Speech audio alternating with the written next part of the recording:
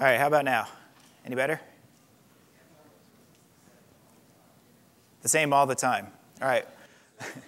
So I'll try and project and speak loudly so that you can hear what I'm saying. Please, if you can't hear, wave, say something in case you can't hear me. So I'm Jamie Teer. I'm a postdoctoral fellow working with both Les Biesecker and Jim Mulliken.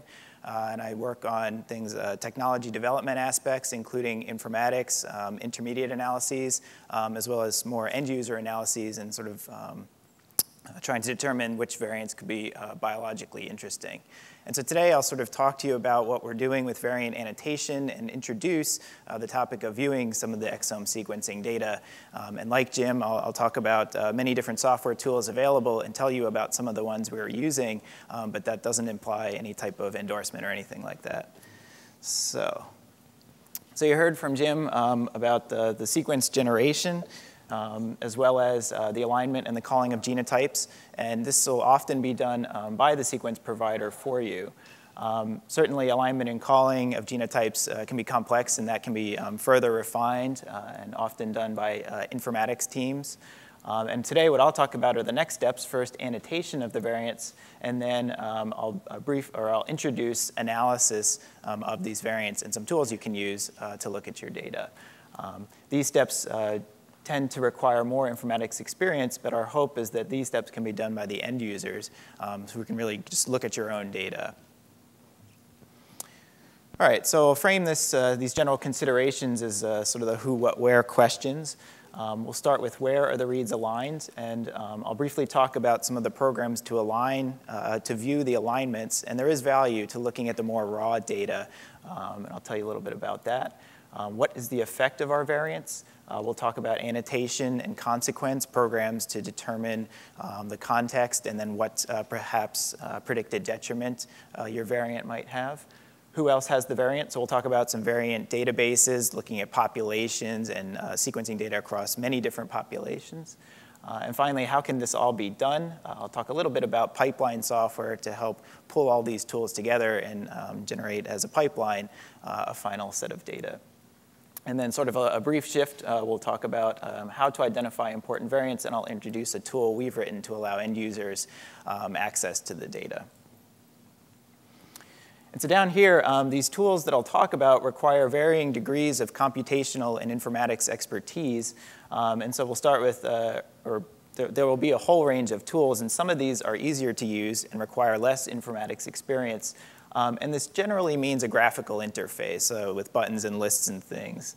And so those tools will be represented by the picture of the laptop here. On the other end of the spectrum are tools that are more challenging to use. They require much more experience, perhaps knowledge of Unix and Linux. And these tools are almost always command line driven, so typing things out on the command line. And these tools will be represented by a little picture of a server. OK, so let's start with where are the reads? Are the reads aligned correctly? What does the environment look like? Jim showed you a picture in his ELAN slide where the alignment looked really messy, and that would give you a hint that perhaps something might be going wrong in that region. And so therefore, there's value in looking at your raw data. So the basic low-level approach is to look at the exact file formats. One of the file formats we use, it's becoming quite common, is the SAM-BAM format. This file will contain 20 to 100 million alignments or reads per sample, so there's quite a lot of data. And there are a variety of programs available to view and manipulate this data. They're mostly command line driven, and many of them are actually libraries for programming languages, so that you really do need to write your own programs to use these. I know you can't see the data. It's not important exactly what's going on, but here we do have reads. We have sequences encoded, the quality scores encoded in a special way, and then alignments. And clearly, looking at this is perhaps not really terribly informative. So you're really just getting lists of reads, and it's not so useful. So some of the tools that are more useful, I apologize if this doesn't show up so well. This is an example of a program as part of SAM tools called TView. This is something we actually use quite a bit, mainly because it's very, very fast. It's a text-based viewer, and so you have dots and commas illustrating forward and reverse alignment reads that are the same as the reference. And here you see when things are different from the reference, you actually see the base. And so similar to the slide Jim showed, when you have both non-reference and reference bases, you can say that that is a heterozygous variant. We have one over here as well. There are some colors here that give you a sense of the quality, just as a quick look. And other things that you can get from looking at this, in this particular case, you'll notice that when there is a variant over here, there is not a variant on the same read over here. So these variants are actually on different chromosomes. So this program is very fast. It is text-based, and that adds to its speed. However, the text-based nature also really affects its functionality. It has very basic functionality, and so it's, in our case, is really a go-to tool to spot check variation and regions. Okay, so a different tool, a little more user-friendly, is the UCSC Genome Browser. I'm sure many of you are familiar with this browser. It does now accept BAM files. And shown here are the alignments. You can see lots of different reads. Again, the two positions I showed you previously.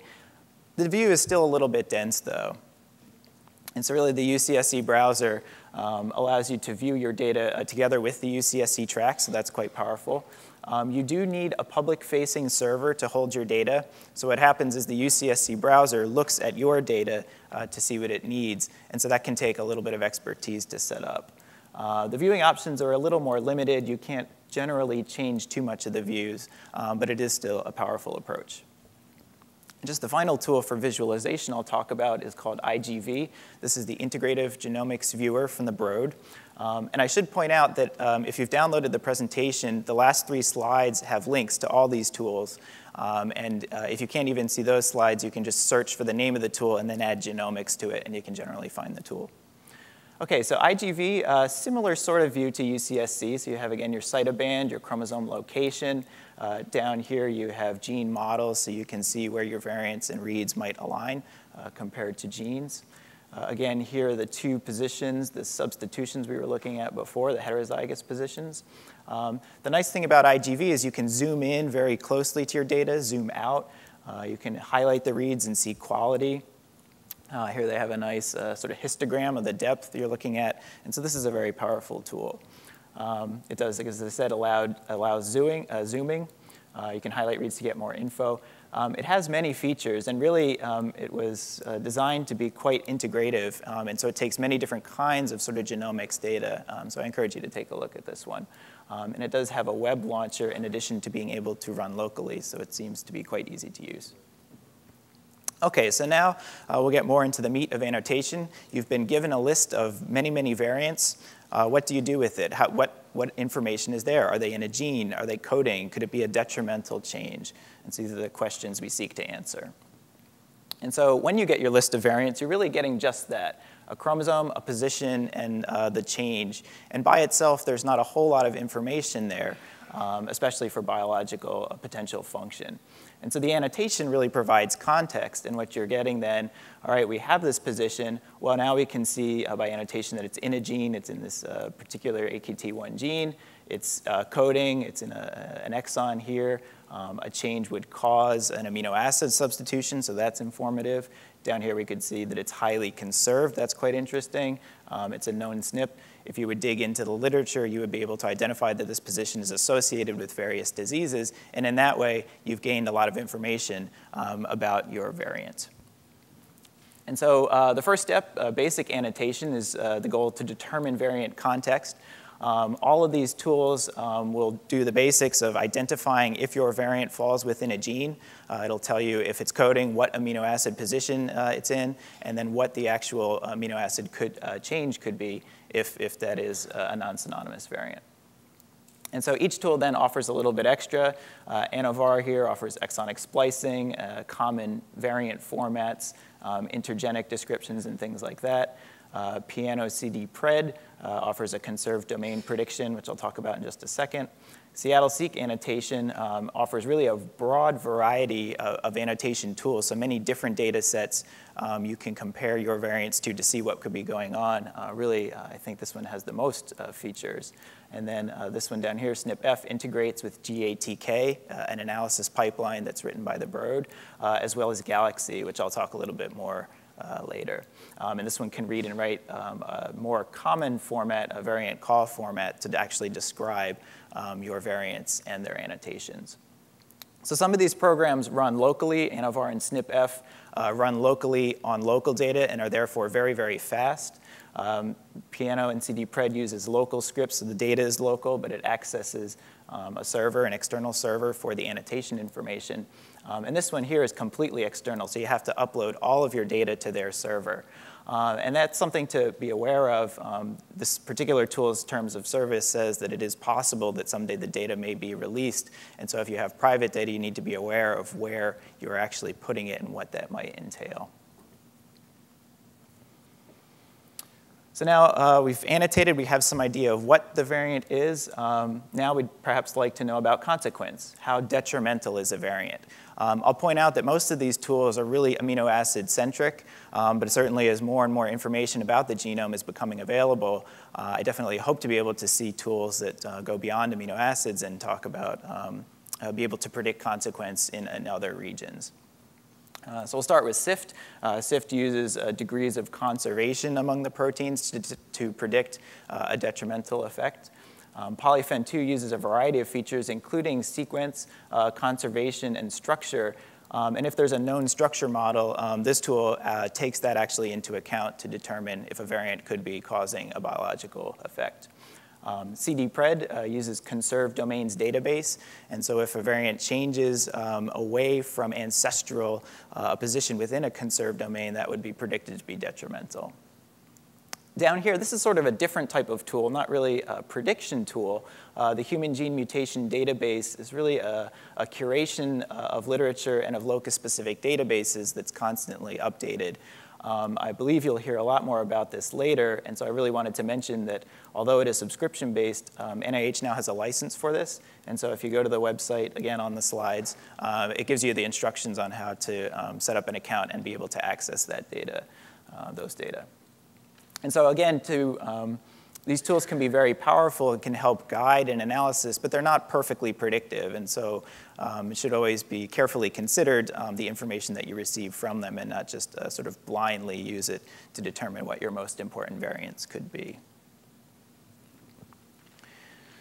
So at NISC, this is just an example of the types of annotations we do and what the data actually look like. Here we were using Anavar, CD-Pred, and HGMD.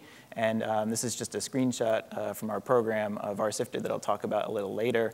So every row is a different variant, and over here we have variant types. So some of these are intronic. We have synonymous and non-synonymous single nucleotide variants. And down here, intergenic regions. Gene names are here, so what gene does the variant fall in?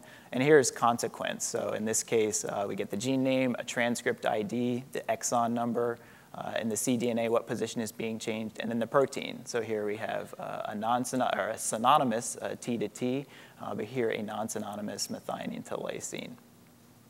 Over here, some of the prediction, CD-Pred score. This particular predictive tool, when the score is lower, the variant is predicted to be more detrimental. So of course, the synonymous ones aren't really predicted to cause any difference, but some of these numbers are getting down quite low. And then if you look at HGMD now, we have diseases associated with these variants. So this is, the example is the CFTR gene, and of course, this is associated with cystic fibrosis, and some of these detrimental variants are identified as being associated with the disease. And so looking at all this information together, you can begin to see how you might start to sort and filter the data and identify positions that might be biologically relevant, particularly to a disease or a phenotype of interest. Okay, so now we've talked about where the variant might be and what consequence it might have biologically.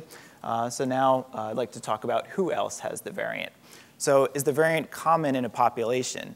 For example, if you were studying a rare dominant disorder and your variant is common in another population, that variant's probably not causing the disorder, or else all those people would have it as well. Is it seen in other populations, in certain populations, and has it been observed in a disease cohort? So there are many studies now that are looking at certain disease cohorts, and this information can all be helpful when deciding if your variant is important. And so here are some of the human variation databases that are available. Definitely this list will grow, I believe, in the next few years. We'll start with dbSNP. It should be pointed out that dbSNP really includes everything. It is not just a database of common variation, but it can include variants associated with disease, really everything. The SNPs do have information about origin, so you can identify the project in which they might have been identified, and when the projects are larger, even get frequency information. So how common was it in a particular population? You may have heard of the 1,000 Genomes Project. This is really a project designed to sequence a lot of sequence for a large number of populations across the globe. Currently, the current data set has more than 1,000 low-coverage genomes. And low-coverage whole genomes tend to limit sensitivity. So the most rare variants might not be detected, and they say, though, that their sensitivity is 1% or higher, so it's pretty good, but the rarest of the rare variants won't be in that data set. To address that, however, they have sequenced a large number of exomes, and this data should be coming soon and will be high coverage, and therefore will have the power to detect the rarest variants. The ClinSeq project you've heard a little bit about. Currently, we have data for 650 exome with a plan to increase that to 1,500. These individuals have extensive phenotypes, and the phenotypes will be deposited in dbGaP. And soon we'll be releasing the data from these individuals to dbSNP as well. Another project that's slightly newer is the NHLBI exome sequencing project. Currently, they have 2,500 exomes with phenotype, again, to be deposited into dbGaP. This is in dbSNP, and a VCF will be available. So I've given this a big server and a little laptop icon. Most of these data sets come as flat text files or some other format and require informatics tools to access the data. However, some of them do have web interfaces, and this will be true for some of the other tools I talk about. The web interfaces are, of course, easy to use, but generally only allow you to check one variant at a time, and the facilities to check hundreds or thousands of variants aren't as easy to use. And so these can certainly be used on a web-based way, but that might not be as useful as really getting into the command line to examine thousands or hundreds of thousands of variants. And so just to highlight a personal story in our group for dbSNP, we had identified in the search for a cause of Proteus syndrome a variant in the AKT1 gene. This was a non-synonymous variant. Again, this was the one I showed before, so highly conserved, but there was a known SNP. So we looked at the SNP carefully and found that that SNP is actually a deletion, where our change was a substitution. OK, we're fine. We don't have to worry about that. However, in the latest build of dbSNP, there actually is a new SNP that is the exact substitution we observed. And so had we blindly filtered all dbSNP positions, we would have missed the variant that we have now been able to associate with Proteus syndrome. And so certainly dbSNP is very powerful. It's a great resource, but you just have to be careful when using it because it is not exclusively common polymorphisms. So I've told you about a large number of tools, and now the question is, how can these things be run? I mean, is there a graphical interface? How can we really tie it all together to go from the calls down to annotated data?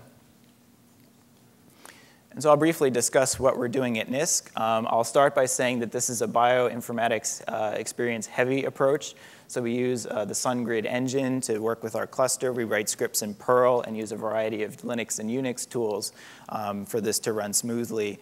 And even then, it does require a large degree of experience and hand-holding to watch the data and make sure things run correctly. So we do start with a sample genotypes file. This is basically the genotypes, as Jim described, for one sample. And the first thing we do is we identify the variants in each of our samples and make a list of variants. And then we take the positions in this list of variants and go back and determine the genotypes from all different files at that position. And really the point is to say, at this position in this sample, we have a non-reference position, or we don't have non-reference because we have a reference position, or we don't have non-reference because we don't have enough data. And being able to say that it's not referenced because we know it is, being able to say it's not a variant because we know that it is reference is very powerful. We can then determine frequencies and actually say with certainty that this variant is rare in our sample set or in our population. And so we call this process back genotyping, and it takes a little bit of computational time to do, but we find it to be quite valuable. So now we have a file of back genotypes, all the variant positions, and then all the genotypes for each sample, reference or non-reference. And now we undertake the annotation process. So again, we take this data and calculate annotation based on the 3 programs I talked about. Then we merge it back with the file. We calculate frequencies in our populations and get them from other databases and merge that back with the file. And at the end, we end up with an output genotype file that's currently in a structured text, just a tab-delimited text file. But in the future, we also hope to offer the more common a file format that's being accepted more and more, the variant call format file. OK, so that's great if you have a lot of experience. A lot of the big sequencing centers do sort of roll their own pipeline. They create their own. But is there another way? So a team has developed a very cool piece of software called Galaxy. This is a web-based software. It can be run either locally on your own servers or through a publicly accessible web page, I believe at University of Penn. And the basic idea of Galaxy is to be able to allow investigators to use a wide variety of tools for DNA sequence analysis in a graphical user way. And so the idea of this is that you load your data over here. You then can choose of many different annotation or really analysis programs, including, in this case, amino acid changes. Here is SIFT that I talked about, along with really a wide variety of others. So you then pick one of the tools you want to use. You'll select the data set that you loaded, select some other options, and then click Execute. And this will submit the job to run in the background on the Galaxy servers and eventually return data here. And it's nice. This will give you a history of the tools you've applied to your data. And you can even tie together different tools to make what they call a workflow. But it really is a pipeline that can be run over and over again for different files. Galaxy is also quite nice. They've spent some time integrating it with the Amazon cloud. And so as Jim told you, this really takes a lot of computational hardware to do these types of analysis. The fact that sequencing costs are beating Moore's law is actually very, very frightening to folks like me.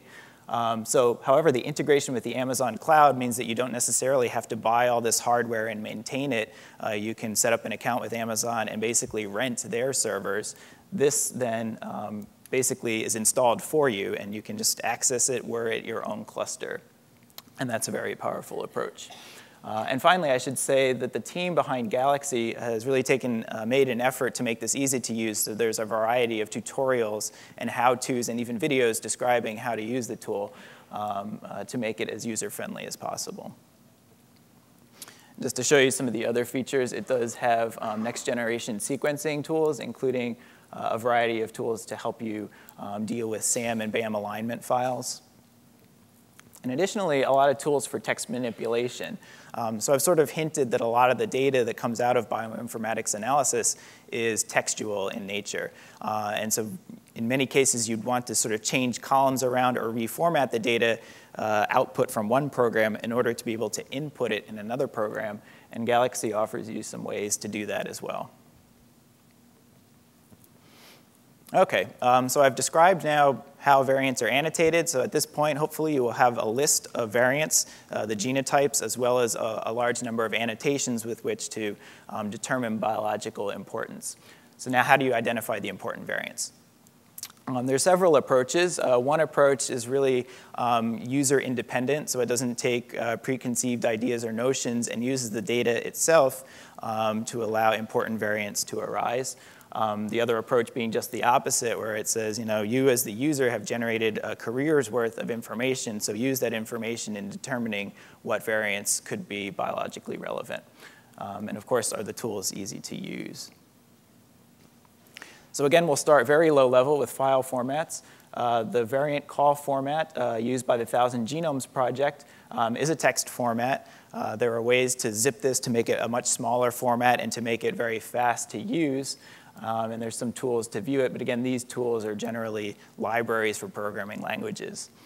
And you can see the details aren't important, but there's a lot of information here. It's quite dense. And looking at this by eye isn't really terribly useful. A structured text file is something that we often work with. This would contain a header line telling you what's in the file, and then just columns separated in some standard way, including annotations and samples and different types of information. And the advantage of this type of file is it can be loaded into spreadsheet programs like Excel. People have certainly done that successfully, but we have found that there are some features that would be wanting in using Excel. So there are other approaches.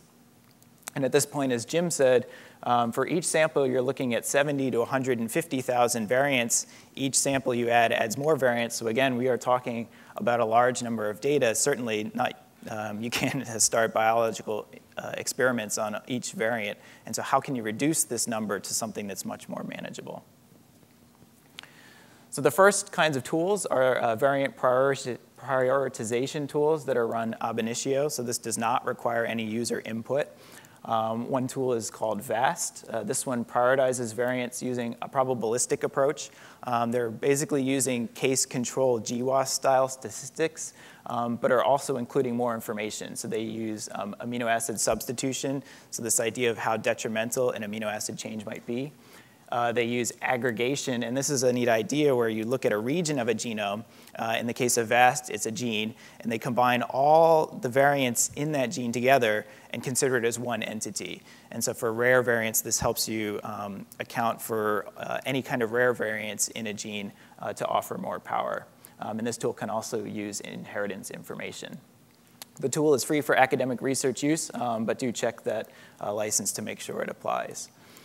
VARMD is a tool you'll be hearing about later, and this tool prioritizes variants using inheritance patterns. So if you're studying a certain type of inheritance, this tool will allow you to identify those variants that fit your models.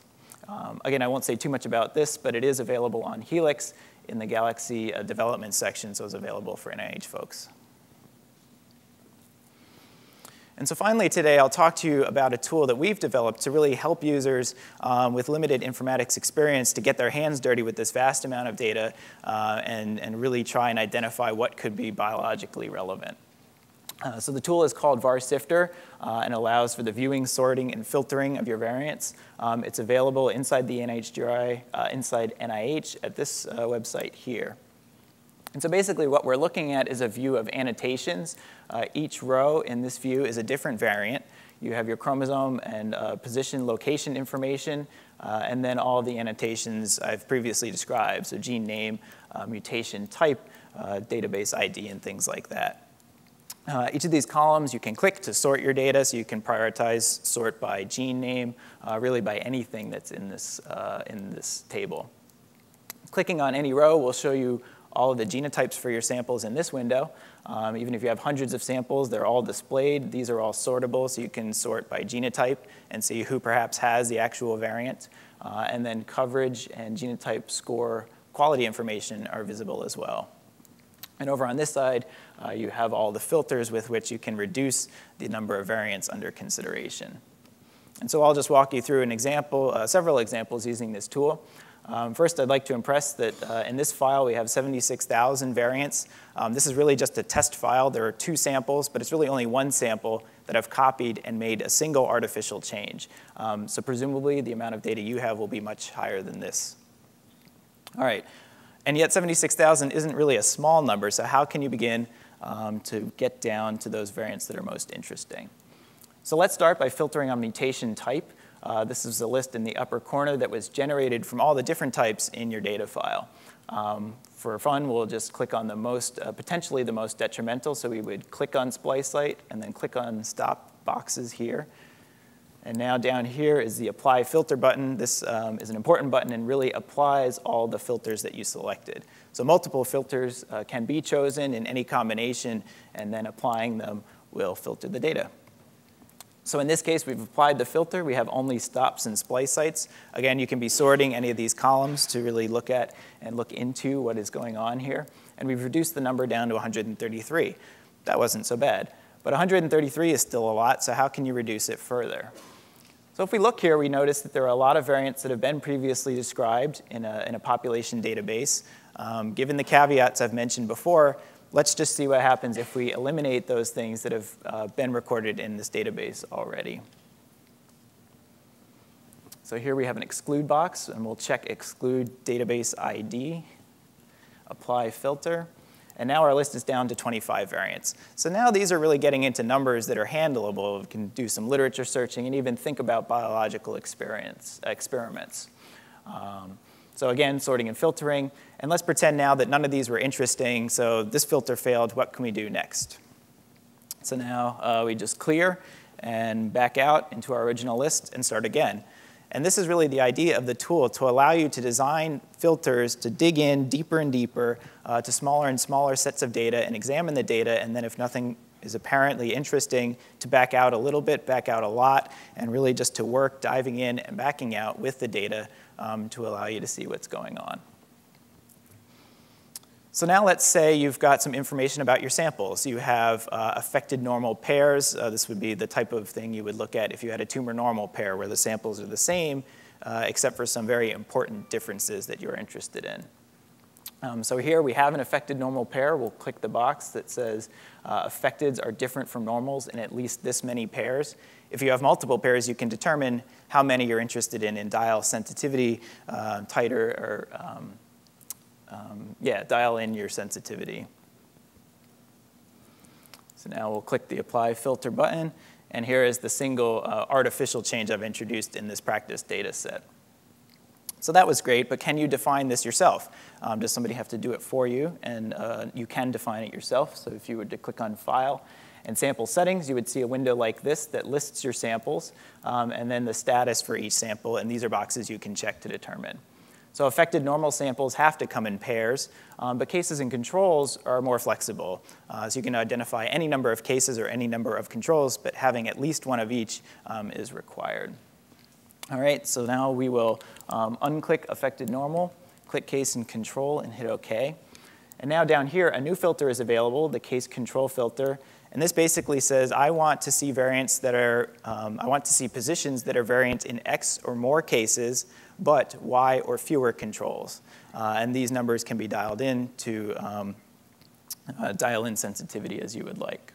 And so in this case, it will identify the same exact artificial variant I've introduced. What's next? Filtering by gene name. I'm sure most of you have favorite genes that you'd be interested in seeing the variants in. So down here, the search gene names for box, you just type in the gene name. And here we have in our example CFTR. These are all the variants that lie in CFTR. Now, of course, if there was a gene called CFTRQ, then that would show up as well because it does match CFTR. And so using this box, you can use a syntax called regular expressions, which is a very powerful text searching method. If you don't know what that is, I urge you to check it out this evening because it's really cool and it really allows you power in searching, and that's supported here as well. So what other types of things can you do? Say you don't have just one interesting gene, you have a whole list. You would like to know about genes in a pathway or in a gene family. You can create a text file, one gene name per line, load that into the program, and then identify those variants that fall within those genes. Similarly, if you have a list of genes that you're really not at all interested in, you know they have false positives, you just don't want to look at them, you can load, again, the same gene file and then exclude those genes from consideration. Let's say now that you have regions of interest. You want to look in regions near GWAS peaks, or you've got linkage regions, or perhaps a chromosomal region that could be interesting. These regions can be loaded as a bed file, which is really a chromosome start-end format, and then filter on that, and the program will show you variants that fall within those regions of interest. So those are the options that really come standard with the program. But say there's something else you want to do. Perhaps you have a VCF file. Unfortunately, the VCF file standard does not specify a column for the gene mutation type, so the program won't know about it. But using this custom query filter, you can still filter on columns like that the program is not aware of. And so really what we're looking at here, the same part of VARSifter, this is a central window that shows all the queries you've designed and the logic of how they link together. Over here, we have sample options, and over here, annotation options. And so just to walk you through how this would work, we would say View Custom Query, and now we have a blank slate. So we'll start with an annotation query. Let's go along with this example of a type of annotation that the program does not know about. So we'll click on type up here. And you'll notice that then this list becomes populated with information, and these buttons are active. So we've chosen a type, and now we have to choose an action. So we'll say exactly matches. And now we have to choose something that it exactly matches. And so in this list, this will contain all the values that were observed in your file in that column. So you can select any one of these values, or type in some search text here, again, using the regular expression syntax. So in this case, we will click stop. And now we have a query block here, type equals stop. So that's one query. OK, let's add a sample query. So we had clicked affected, and now we have action buttons available. This time we'll choose does not match. And now we can click either a genotype, homozygous reference, homozygous variant, or a different sample. And so in this case, we had clicked affected, does not match, and now we'll click normal. And so now we have a new block, affected does not equal normal. And this sample filter is powerful, so you can use it to define your own sort of Mendelian inheritance filtering. For example, a simple example would be parent 1 is equal to heterozygous, parent 2 is equal to heterozygous, affected offspring is equal to homozygous non-reference.